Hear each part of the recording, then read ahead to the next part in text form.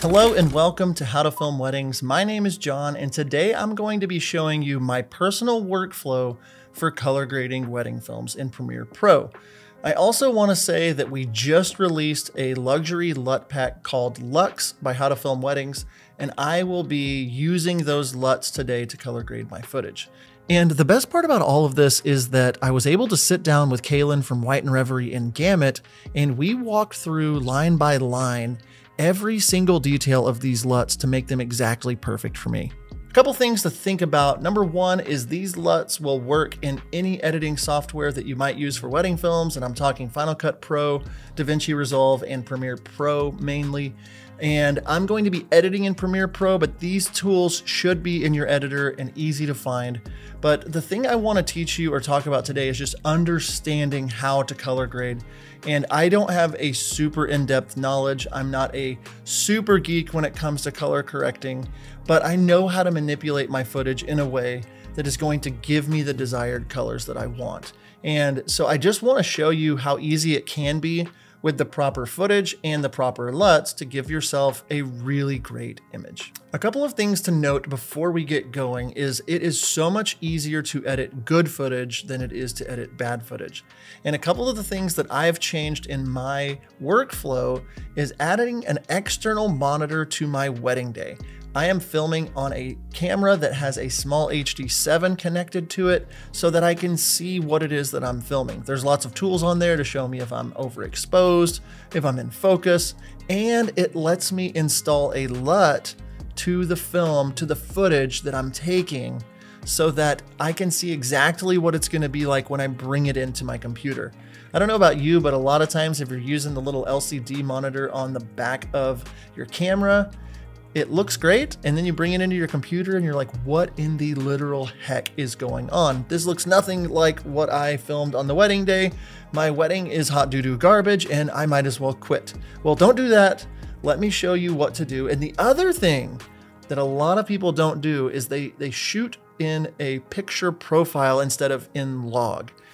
It is a more advanced thing to shoot in log, but you get a lot more out of your footage. And so by shooting in log, you're going to capture way more data, way more color, and it's going to be easier for you to manipulate and move your footage around in post to get it exactly where you want. So with those things in mind, let's hop in and start color grading some clips. Now I've found a few clips, just 3 or 4 here that I want to pull together for you and show you my process. The first thing that we need to do, this is log footage, so you can see how flat it looks. There's no shadows, there's no depth to the shadow, is we need to bring it back to a Rec 709 space, and that's just a fancy way of saying we're taking it from log, looking all flat, to bringing contrast and shadows back into it, and color to get it to where it looks great, so we can then add our creative LUTs on it. The way I do this in Premiere is I put an adjustment layer, just grabbing a blank new adjustment layer here, and I'm just putting it where anything underneath here is going to be affected by the adjustment layer. So I've got my adjustment layer, and what I'm gonna do, I've pre-installed my input LUTs to have Gamut's base LUT Sony S-Log3 LUT. So as soon as I add that, you can see that it has now added contrast, it's added some more life to the footage, and you can see here that this is pretty good footage already. So we've got some life here. Again, if you turn this off, that's what it did look like. That's what this is. The next thing that I want to do is I want to go ahead and add my LUT. Some people, most people will go ahead and color grade the footage from here and then add the LUT. For me, it just has worked better. I don't know what it is. I'm probably wrong and making some of you scream. But this is my video about how I do it, and I've been getting lots of comments on my color lately, so just hold with me. So again, adjustment layer here is affecting everything underneath it. So all these clips are affected by my adjustment layer. I've got my basic correction, and then I have creative. And in here, I have installed my Luxe LUT pack. I've got LUT 1, 2, 3, 4, 5, and my black and white. We're just gonna use LUT 1 for this film, but looking at this, I added this in here again, no creative LUT, creative LUT. Now you might say, well, John, that's really oversaturated. We did that on purpose so that different cameras could work with this LUT. For Sony S-Log footage, I actually bring it down to about 60. So I'll just go ahead and get it down to 60 real quick. And then that helps me to have the intensity where I want. Okay, so that's what I do with the adjustment layer before I lock it. I'm not trying to do any more adjustments into the adjustment layer.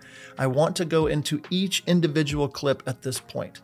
Now, to understand what I like to do with these clips is I need to scientifically be able to see what it is that I'm editing.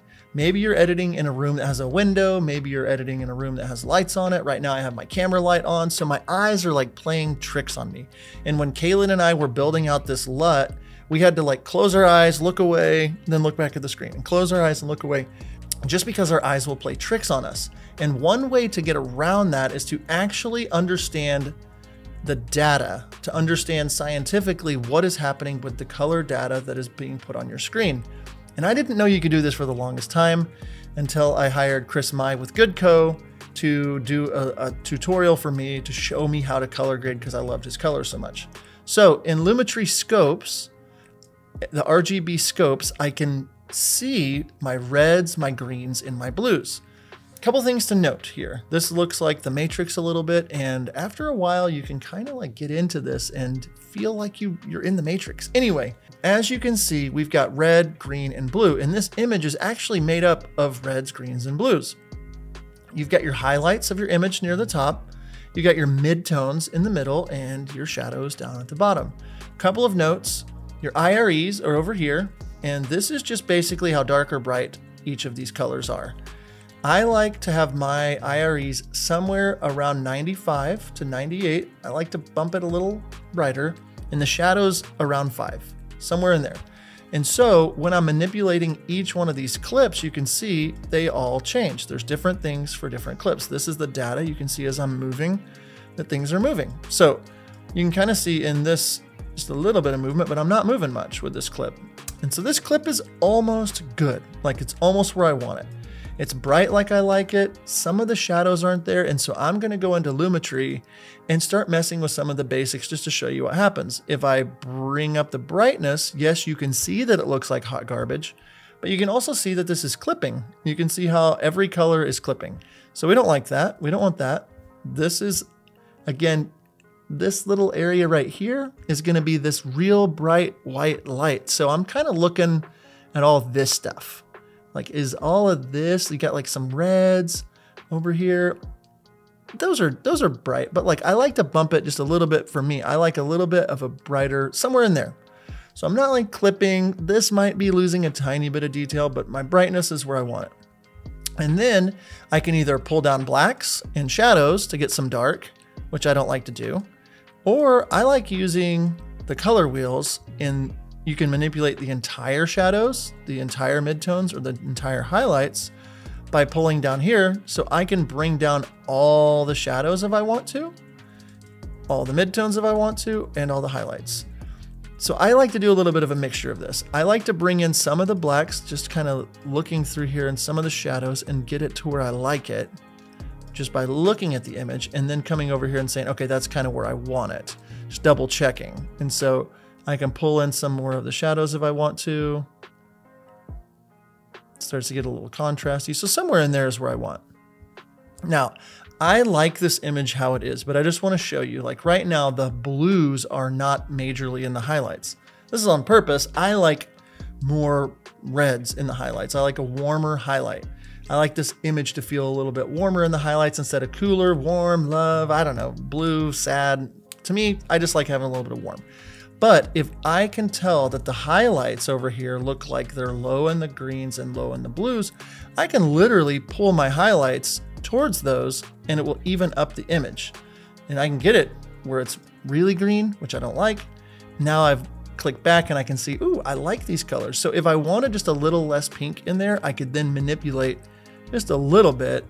And now I'm getting an image that I really like. So as you can see, I'll go back in here and I'll show you what this looks like without the LUT and with the LUT. So I'll turn off my creative LUT. So the image there looks really pretty. And then by adding that LUT, it just adds that pop of color that I really like. And so depending on whatever LUT you have, whether it's this new LUT pack or something else, that is something to look at. I always turn the LUT back off afterwards just to kind of see, okay, that's where it was. Now, yep, this is what I'm wanting. So a lot of these things are to your preference and to your style, but understanding highlights, midtones, and shadows is going to help you a ton. Okay, now let's move to this one. As you can see, there's a lot of blue tones. And if you look here, not bright enough or dark enough, that's where I like to start with. My basic correction, I'm just trying to get this up to where I want it, somewhere in here. And then my shadows and blacks, I'm trying to get them down where I want. And just kind of looking just with that even, the more that I get here, the more contrasty we get here. So I'm not trying to add too many shadows, but this is kind of the starting place to just kind of get it a little bit to more where I want. Then I go into the color wheels in the shadow. Then I'm able to pull it up more into the warmer tones. And that's giving me, again, like just that little bit of difference to add a little bit of life to it. Again, that's the basic correction off of it, on, off, on. And you can see it's pretty even. And now we've got this image instead of that super blue image when we started. Okay, we're gonna move on to the final clip here. As you can see, I've added the LUT and it looks pretty great already. Just wanna make some fine-tuned tweaks. So just as a reminder, we've got this open here. Show you what it looks like without the creative LUT. Looks okay, but boom, this makes it pop. The skin tones look better. The darks, everything, the shadows, everything is looking much better. So I just want to go into my scopes and I want to make sure I lock this. And as you can see, the shadows aren't super shadowy. So I want to do that. I want to bring in some more blacks, just a little bit, and some of the shadows. Obviously, if I bring too many in, it starts to get a little too dark and moody for me. I'm going to bump this exposure just a little bit. And now I'm scrubbing through the whole image and seeing, kind of looking at the scopes. Got a little bit of reds in the midtones, maybe, and the skin tones that I don't want. I can do the whole midtones, or I can show you this other tool, which is our Vector Scope YUV. And what this is going to do, without going super in depth, this sucker here is showing you skin tones. Your skin tones live right here, whether you're white, you're black, whatever you are, your skin tones are gonna live right here. And you can see this is saying it's pushing yellow. One thing I want to do is I want to create a quick mask just to eliminate all the colors outside of the skin tone of the couple. And what I'm gonna do is I create an opacity mask, and I'm gonna go here and I'm gonna zoom it way up into their face, and only get skin tones for their faces. Let's see. Let's go there, and then let's fit a little bit zoomed in just so we can see. Okay, we can see their faces. Okay, whoops. Okay, their faces are in the frame, somewhere in there, and then I can go back here and see, and just double check that this is on the line. Couple things, if it's way to the red, way to the yellow, you can adjust, but the skin tones are actually kind of where I want them to be. That's like the final step I do, is skin tones and just making sure that they are right here on this line. I just want to show you what happens if I push towards the red. You can see it literally pushes the skin tones towards the red. That looks really bad. If I push towards the yellow, it's going to push it way over here to the yellow. So you can literally just be showing the skin tones. Some of the stuff that's like off the fringe is going to be some of these things over here, but I can see the skin tone. The other thing I want to do while I have this is I can actually bump the exposure to get their skin kind of where I want it. So that's kind of going to be, you know, if I go here, obviously, but just giving their skin a little more life. That's going to be something I really want to do. Okay, now we go back to fit. Little bitty spot there, effects control. I'm going to delete this mask. And as you can see, it just works. Look at this. Look at that skin tone. Let's zoom in. Whoops, wrong one. Zoom into this image. That to me is exactly what I want to look. And I'm able to see the image itself is exactly where I want it to be across the board. And it just makes me feel good to know this is exactly what I want. And so as you can see, let's go back here.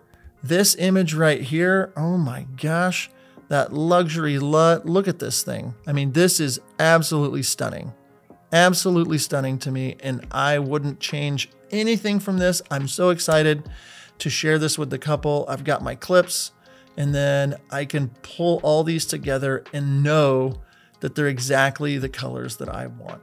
So in conclusion, if you are shooting it right, if you are shooting it right in camera, if you have a monitor where you can see what you're doing, if you've installed your LUT into the monitor, if you're shooting in log and understand how to do that, and then you're bringing it into your computer and saying, okay, I want to manipulate these colors.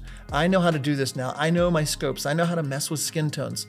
You are going to be able to deliver when it comes to consistent colors in your films. One little caveat is that this works even if you didn't shoot in log. Like knowing if you've baked a picture profile in, maybe S-Cinetone, something like that, you can still go in and manipulate these colors and get them where you want to go. It's just much easier for me shooting in log. So if this video was helpful for you, do me a favor, let me know in the comments. Let me know where I messed up. I'm still learning. I do not think I know all this stuff. I've learned from people like Kaylin over at White and Reverie and Chris with Goodco and Blake the editor, and I'm continually taking steps to learn more about color grading. And as a reminder, these LUTs, as you can tell, are very pretty. They're very beautiful. If you're looking for a timeless, romantic, luxurious, Italian, beautiful LUT, you might check out Lux by HowToFilmWeddings.